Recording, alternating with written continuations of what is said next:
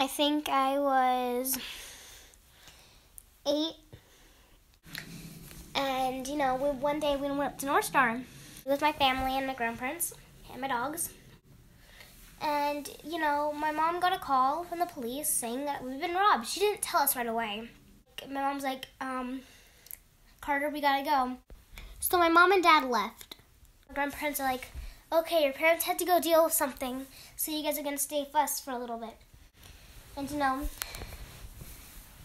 I was a little scared because I didn't know what happened. I didn't know what to do because I was worried that my family might have been endangered. Our house got burnt down and we had nowhere to go now. The next day, my parents came back and they're like, we're going to go home, but we had a robbery.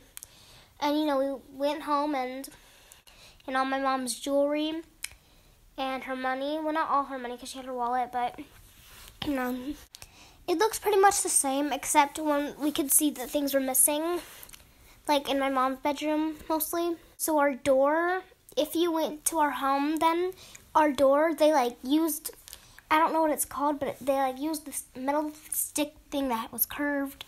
Yeah, a crowbar. They used a crowbar, and they, opened up the door from that. We were glad to see that everybody was safe. No one got hurt. But our neighbors, they said they saw a man walk out of our house. He was carrying a black bag and he was all in black.